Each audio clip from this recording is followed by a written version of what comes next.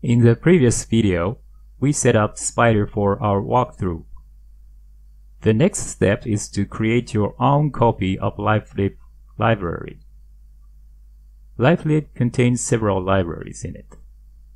A library is a folder containing modules, Jupyter notebooks, and Python scripts. As an example, here we use BasicLib, the most basic library in lifelib.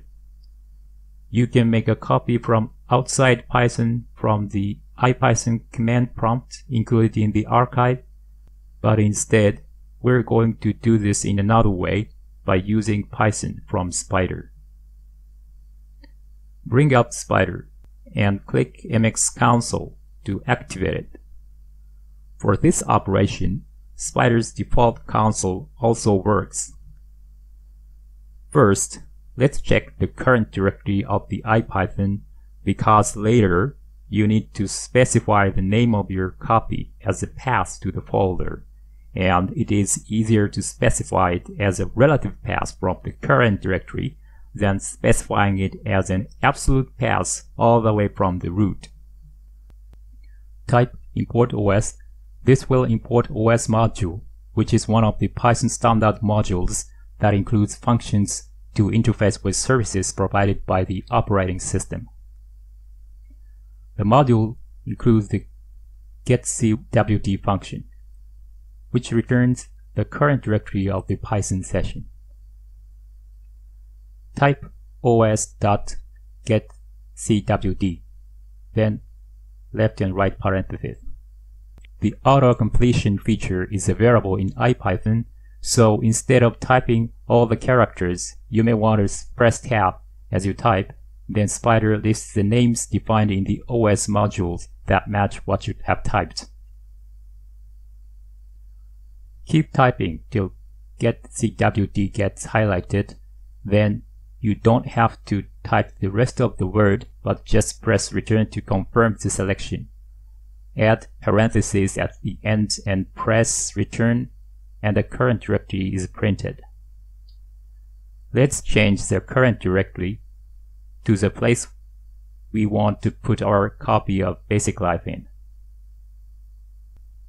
You can use the chdir function in the OS module, but the easier way is to change the current directory from Spider's Files widget. Bring up the Files widget by clicking its tab, and open the directory that you want to put the copy in by double-clicking on 3 items or clicking these toolbar buttons. Let's say you want to create a copy here. The current directory of the IPython changes according to what's selected in the Files widget. So let's check again. To execute the same command as the previous one, you can just press the up arrow key to auto-type the same command and press return.